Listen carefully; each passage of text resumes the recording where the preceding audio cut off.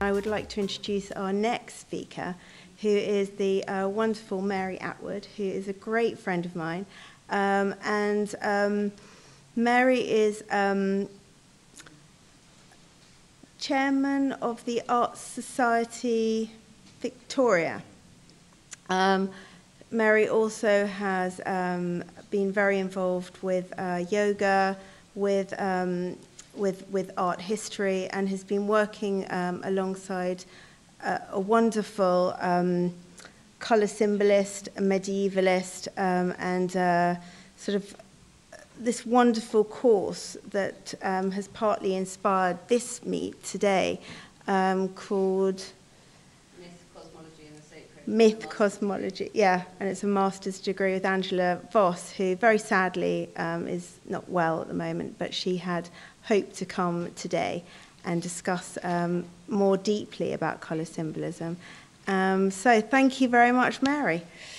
So just to begin, I just want to take a slightly different angle on this and talk about colour as best I can. I'm not an absolute colour theorist, but really within the context of our modes of seeing, our modes of perception, and what that means. Because if you just look at something on a literal level, you know, we might see colour, but the colours will have a different resonance within us. So it's really about bringing you, as the observer, back to how we're actually perceiving and responding to art and that which we see. So it's quite specific.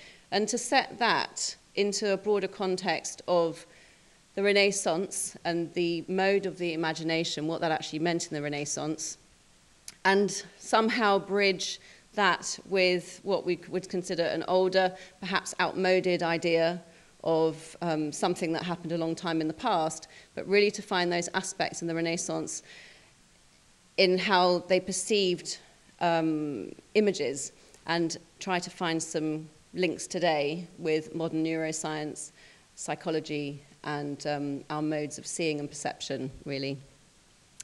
So I've called this The Colours of the Heavens and the Earth in the Renaissance Imagination and Carl Jung's Psychology of Alchemy. So in essence, the Renaissance, as the title suggests, is pulling in colour from what they perceived were the colours of the heavens, and also looking at the earth and the world around them. So it's a real drawing together, and in between that is the imagination. So I'm just starting with this image, not to particularly analyse it. Does anybody know this image? Seen it before? Artist? Not that it's a test. Fra Angelico, Annunciation. Now this has been spoken of quite a lot recently. If anybody's familiar with Dr. Ian McGilchrist's work, The Master and His Emissary, The Divided Brain and the Making of the Western World, a phenomenal book. And he talks a fair bit about this image as being a sort of metaphor in a way, and I'd like to present it in the same way to you. So I will be talking about metaphor and the symbolic rather as things just in a literal sense. So really having this image as a metaphor really for our approach to seeing, a sort of a waiting on, a listening in, a holding of a space between something to sort of move us into that different mode of seeing and perception. It's a sort of a leaning in towards something, perhaps, that we might have forgotten. And to situate ourselves back into the Renaissance, probably many of you are familiar with Leonardo da Vinci's quote, which has been quoted many times, but he said, "An average human looks without seeing, listens without hearing, touches without feeling, eats without tasting, moves without physical awareness, inhales without awareness of odor or fragrance, and talks without thinking." That actually kind of rings a few bells today, I think, as well. It's something that we can all relate to and see in the world around us still. And I suppose, you know, some of the sort of mindfulness people say, well, actually, he's talking about mindfulness, you know, not being present, not being in the present moment. Well, he is, but he's actually talking about something a lot deeper than mindfulness as well, in the full extent of the senses, sense perception, and that these were sort of portals, really, to a deeper knowing. I think we understand the senses today in a very mechanical way, and they do have that function as well, but they are also something which takes us into deeper layers within ourselves, and that responds to the sort of multiplicity and layers that we see and perceive within art and images. In the Renaissance as well, the eye was seen as, or considered to be, the primary sense, because the eye was the window to the soul. And I'll talk a little bit more about what soul might mean, because it's probably not how we really understand it today either. Leon Battista Alberti, who wrote his treatise on painting, Leonardo sort of followed his idea as well. But it's interesting that they both talk about black and white, obviously, as Roy has, and so did, is it Tom, in the beginning? Obviously, these are the sort of two extremes. But Alberti said, "I would have artists be convinced that the supreme skill and art in painting consists in knowing how to use black and white, because it is light and shade that make objects appear in relief." So in the Renaissance, this was fundamental, because images were seen as something which was not inanimate and a dead object as we might analyze works of art today, but they were seen as something which was alive, animate, infused with soul. The anima mundi, which was believed to be permeating through the whole of the cosmos at this time, was something that was coming through the images, if the images were fashioned in the right way. So light and shade become obviously the key to this, in creating this illusion of three-dimensionality on a two-dimensional surface. So this becomes a fundamental part of the Renaissance theory in the Quattrocento. Key to all art, really, that flourished from there was the skill of draftsmanship, because the production of paper was flourishing, as was the skill of the artist to be able to draw first. And this was absolutely key, absolutely fundamental to the process of drawing. So on the left here, we've got a study by Ghiberti trying to capture the movement. This is for a study for the flagellation, a very different sort of drawing to the one on the left. Any guesses who that might be by? Leonardo, again. Leonardo da Vinci, and a study of the hands. So you can see that even just through their drawings, they're already thinking in light and dark and the shading in order to get this sense of volume, of form. And as I mentioned, the eye was seen as the window to the soul.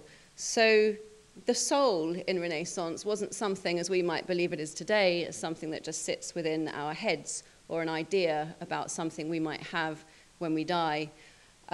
Soul, because you have a lot of the Platonic and Aristotelian texts coming through at this time, but primarily Platonic as well, which was a huge influence.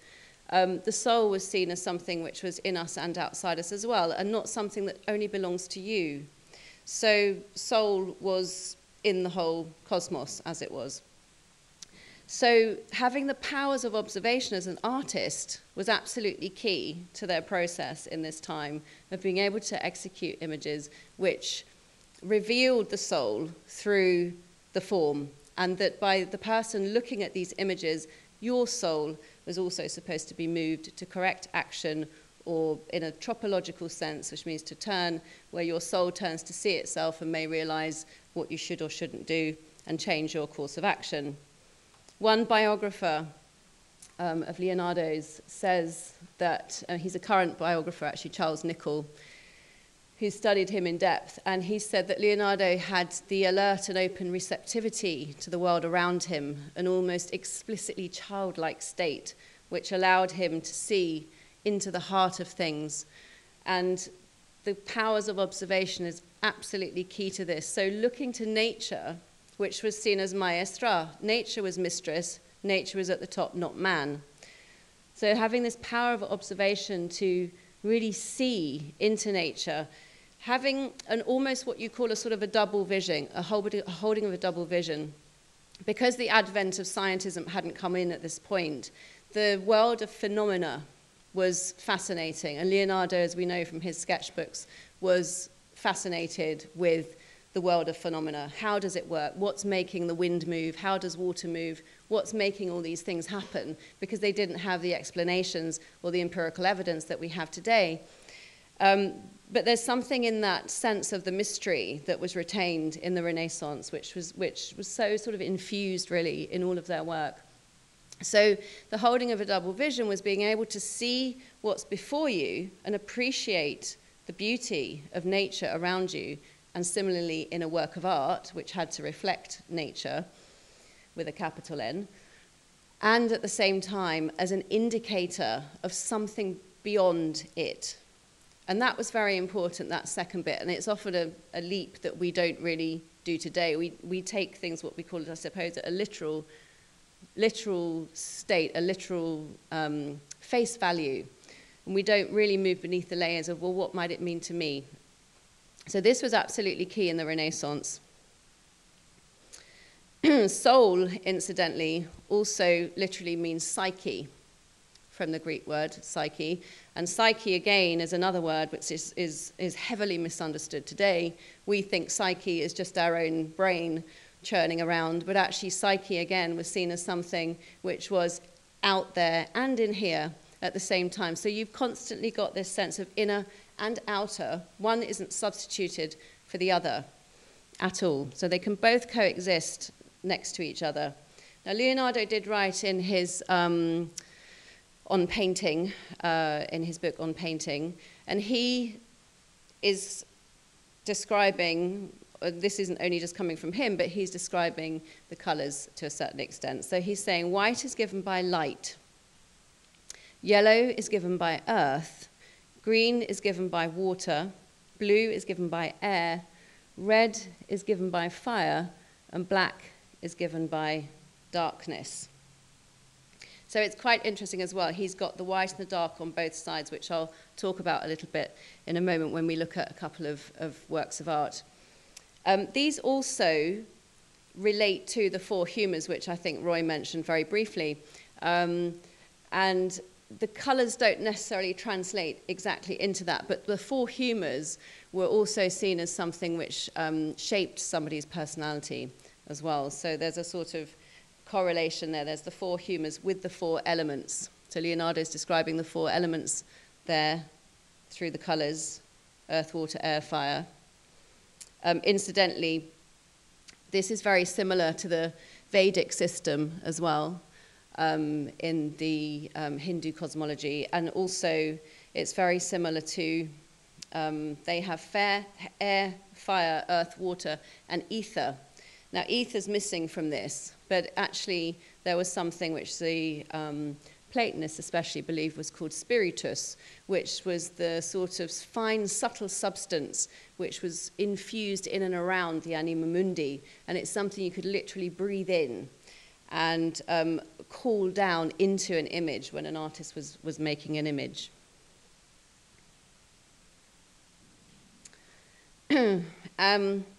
So Marsilio Ficino, who Roy mentioned as well,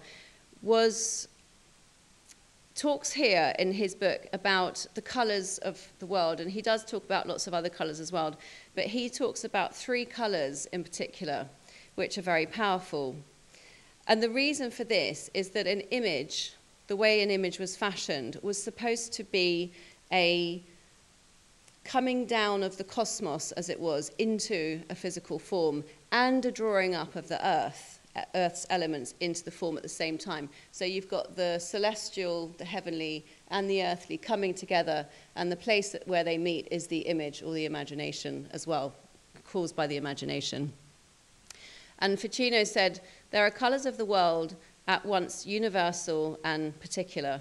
The doctors judge it useful to look at these particular colours above all, in order to capture the gifts of the celestial graces. So he said green is the colour of Venus and also of the moon, moist for moist complexions, and that relates to the humours as well. Gold or yellow, the colour of the sun. Sapphire blue, the colour of Jupiter. He said the lapis lazuli possesses the ability to cure black bile, which was a cause of melancholy. But melancholy wasn't a no-no, actually, in the Renaissance. It was actually something that was revered. But it was to have too much melancholy meant that you were sort of immovable, you was immobile, you didn't really do much with it. And which comes from Saturn. Lapis lazuli comes into being along with gold, and is decorated with golden marks. So he's saying lapis lazuli has got little gold specks in it. Thus, it is the companion of gold, as Jupiter is of the sun. And it's interesting that when we look at, and Leonardo wasn't necessarily a huge follower of Plato either. I mean, we can almost say he was sort of more Aristotelian really in his approach of looking at the world. But when we look at Leonardo's images, he does err on the side of the sort of slightly darker tones, the more sort of ethereal. There's a sense of a mystery in the dark caves that Mary the Virgin is situated in. Has everybody seen this painting before? Yeah? Yeah. So it's the Virgin of the Rocks. It's the National Gallery's version. But in this, there's a real coming together of those, the black and the white. You know, she's illumined almost. He used to actually look at the moon and the shadows on the moon in order to be able to paint female faces. They're also illuminated so that where they would have been in the original situation in the church, but in the altarpiece, would have been lit by the light, the candlelight. So we have this sort of sense of the ethereal, really, this sort of mystery, this sort of darkness, that something's kind of evolving out of this darkness. He's got his wonderful blue for the Virgin, and it's really showing all the elements in one snapshot. It's showing the microcosm of the macrocosm, which is the greater universe. Any comments on this? Are we sure the flesh tones are as shown there, or are they likely to be? Obviously, yeah, they are obviously not that bright, but they're pretty illuminated. I mean, I've taken photographs of it with my own camera. But perhaps some of the pigments disappeared, for example. Maybe some, but the Pinker in their original incarnation. this has been restored to as close as they can possibly get to its original thing. But the overall is that there is a contrast between light and dark, and it's done in a very subtle way. And his sense of what he used, sfumato, this sort of gentle movement from light to dark without a sort of hard edge, holds it in a sense, that sort of sense of mystery, of what we can see and what we can't see, you know, the known and the unknown, the ethereal, something sort of emerging from the darkness. And caves as well, incidentally, it's quite interesting that she's in a place that almost is sort of familiar but unfamiliar at the same time. But caves were considered to be receptacles in the earth, real caves, receptacles in the earth where sort of cosmic forces would gather. And that was Pherecydes, who was Pythagoras' teacher, who originally said that. So caves feature a lot in these images. So you have a sense, really, that the earth, the earthly, the human, is being pulled into this image at the same time as the cosmos is being drawn down into it. So in order for that to happen, the mediator for the images really has to be the imagination, but the visionary imagination, not the imagination as we might know it today, which can be untrained. So you could say, you know, it's just sort of mulling over and over and over something. But lots of philosophers from thousands of years ago, as have psychologists and various other people, spoken about something called a visionary imagination. Dr. Kathleen Raine, the Blake scholar, also speaks about it. William Blake, similarly, and Carl Jung also spoke about the active imagination. So very similar things. So the image is seen as a sort of coming together of the earthly, the celestial, and the heavenly. And the imagination is the intermediate realm between the heavens and the earth. But it's a place both inside and outside. So the artist would ideally draw in their sense of fantasia, that's their imagination, bringing together intelletto. That doesn't just mean intellect in the very, very narrow way that we understand it today either. Intellect meant something much broader, which included sense perceptions as well. And drawing these all together to create an image onto the canvas. And there's also a sense that in looking at images, the soul can employ different modes of knowing, not just one. So the soul in the viewer will respond to the level at which the soul is seeing the soul in the image. So you might see, if you see things at a literal level, then that's all you'll see. It's just a painting of a house. If you see things, and there were 4 levels to this. It's called the 4 senses hermeneutic, which is an ancient Neoplatonic way of interpreting images through the Judaic, Arabic, and Christian traditions, and it's a fusion of all this sort of coming together. So the first level was called the literal level, and I think most of us can agree that most of our world operates on a fairly literal level, especially when it comes to art, and things are sort of dissected and prodded at as if they're just objects to be analysed. The second one is the allegorical level, which is an allegory of something. So it's like a simile, it's telling the story, but in a different way, and that helps to open up our minds in a sort of broader way, if you like, a sort of running along a sort of horizontal level, like the horizontal line of a cross. But then the third level in seeing, or the third level that your soul could employ, was called the tropological. And that comes from the Greek word tropos, which means to turn. And that's the moment when the soul turns to see itself. So that's talking about the world soul and the human soul that are sort of correlating. It's where the human soul remembers that actually they are a part of a world soul as well. They're not just individuals shut up inside their own skin. And they have a sort of an awakening. You can also liken it to, theologians who've written about the dark night of the soul. Plotinus, a Neoplatonist, used to talk about it in a sense that it was actually giving back your wings. Your wings would return and you could fly again. And then the fourth level would be the anagogical level, which is when you see the image before you as it's in its literal sense, you see it's allegorical and the tropological all in one go. So you have the eyes of what Ficino would call the eyes of revelation, which see in all directions and which see all things all at once at the same time. You don't have to substitute one for the other. And that's this sense, I think, that we're not very used to, where you can hold lots of different possibilities all at the same time without one compromising the other. It's not either or, it can be both and. Carl Jung wrote quite a lot about something called active imagination as well, which is almost a similar thing. So he speaks about getting into a mode when you're looking at an image or looking at nature to allow your rational mind to quieten down for a moment and let the rational mind subside. And only when you let the rational mind subside can the subconscious mind arise and you experience what he calls a sort of a cosmic flow. So you tap into a cosmic flow. It's something that's already there. And it's an active mode. So it's not nodding off in meditation. It's an active mode of engaging with images.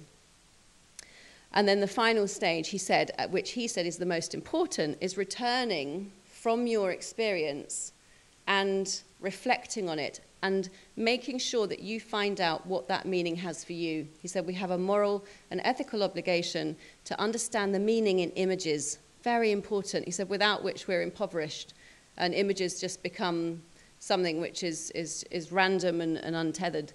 So that's his sort of mode of active imagination of how we can engage with a work of art, for instance. Now, neuroscientists have done lots of experiments with people with this, and they call it embodied cognition. And they've said that when they register what the brain's doing, when somebody actually imaginatively engages with an image, so you let the imagination go, you imagine yourself in the scene, you respond to it, images have a visceral effect on us. They're not just heady, they happen in the body. We have, our body responds to them, they're visceral. That it has a very interesting effect on the brain, and it starts to recreate synapses between left and right hemispheres of the brain. Very, very powerful, because it opens up different parts of creativity as well. So linking that briefly, how are we doing for time, Dee? Okay, so we're linking that to, it's okay, I can see, to alchemy, not taking the whole lot and just putting it into the same frame, but just showing you another sort of mode of transformation, if you like, through our seeing of images and our responding to images. So alchemy, obviously everybody's heard the word, but it has a physical side, which is that it's an ancient process of turning base metals into higher metals, so lead into gold. But fundamental to alchemy is its root belief that nature is an unfolding, dynamic process characterized by the work of transformation, and it works with both inner and outer. And this is really relevant to any process of creativity, including art. It's a sort of process of how you work with your materials, how you're responding to the materials. You know, we just use things a lot today for our own utility. We have a very utilitarian sense about what can it do for me. But when you're working with art, when you're creating something, even if you're writing or whatever it might be, is to work, what's your relationship like with the thing you're working with? You know, what's your relationship like to your work, to your passion? And to work with that in itself is a form of an alchemical process as well. And also in how we see art is a form of alchemy. We move from surface to depth. And Carl Jung also linked this, he was very familiar with alchemy, and he linked it to the side of psychological process, if you like, of moving through the layers of our own soul, psyche, heart, our physical existence, and then how that might move us to act differently in the world. However, it sounds very linear, that it just sort of runs along a track, but we're trying to think of this process of something which is continually active and evolving, spiraling almost. So these were his levels of, that he linked to the alchemical process. So he said the first stage, because the first stage of alchemy in essence is the blackness of, and he said this is a state of confusion, chaos. You're sort of blind, you can't see anything, you don't really know what to do.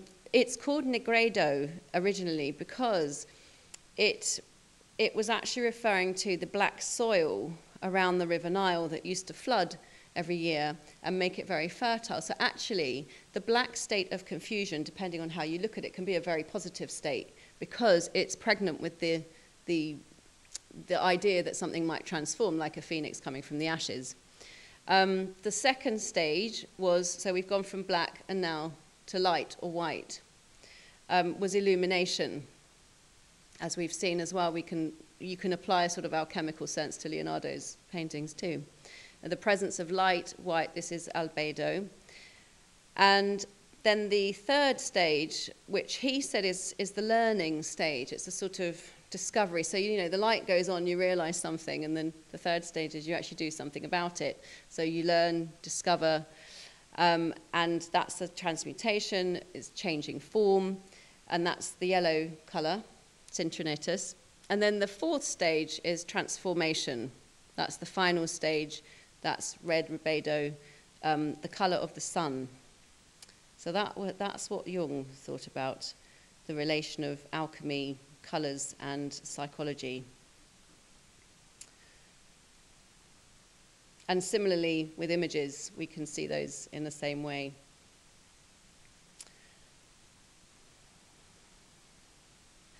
So just looking finally at Leonardo's Salvator Mundi, which, well, despite the fact that it fetched so much money, again has this sense of the blackness, something emerging from the blackness, which we could view as a sort of form of alchemical process in itself. There's a mystery there, you know, again, there's a sort of holding of the possibility, the holding of we can see something before us, but actually what's it indicating beyond it as well. And Christ with his hand in a blessing, holding the world in his hand, soul as sphere. There was a lot of argument at the time when they were trying to find that whether this was actually a real Leonardo or not. And somebody said, well, it wouldn't be a real Leonardo because he was fascinated by optics, which is why he created the technique called sfumato, because he said the eye actually doesn't ever really see proper lines. It's always sort of moving. And they said because he's painted that sphere without a sort of refraction of light, that it can't be by him. But actually, it's representing the soul, so why would it have an actual physical form in that sense? So he plays with this sort of idea of what's known and what's unknown all the time. I know it's quite difficult looking at, you know, sort of old art and then You know, sort of how does it relate to us now? But what I'm trying to sort of say is that I think we have to bring things into the present a little bit. Yes? Where's that picture from? From the Middle East? Yes. It's in Dubai, I think, is it? Abu Dhabi. Yes, it has gone somewhere there. And lots of people who looked at this, you know, this is the thing as well, we don't spend long with images. And for an image like this, lots of people just say, oh, you know, it's from another time, you know, it's religious, it has no relevance to us today, especially in our modern world because we're so progressive.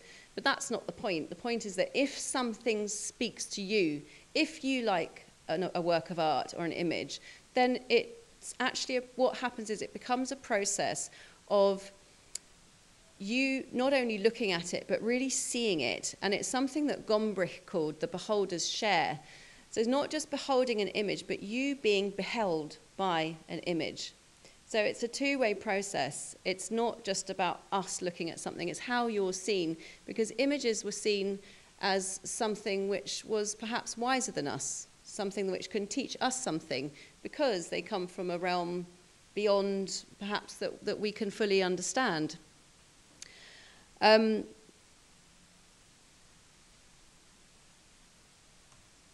final quote I want to give you is from Anthony Gormley, who I'm a big fan of, and I love his work in terms of his take on consciousness and, you know, what that means for us really, and especially in how we see art. And he also said, you know, he said, I love museums and galleries. He said, but we're really in danger of these places becoming catalogues of dead objects that are just stuffed away. And he said, what I'm interested in is how do we make things animate? How do we bring things alive again? You know, what's happened to our relationship to images as anyway? You know, Leonardo used to write that, you know, narrative painting, unless it moves the viewer in the same way as a protagonist in the image, its purpose is useless, you know. And I'm not saying we ditch the theory, because I use theory when I write as well, but I'm saying I think we need to bring back our responses to art to understand what does it mean for me as well, because there's an impermanence in art. Art has something which is timeless. There's a timeless quality in it that we sense,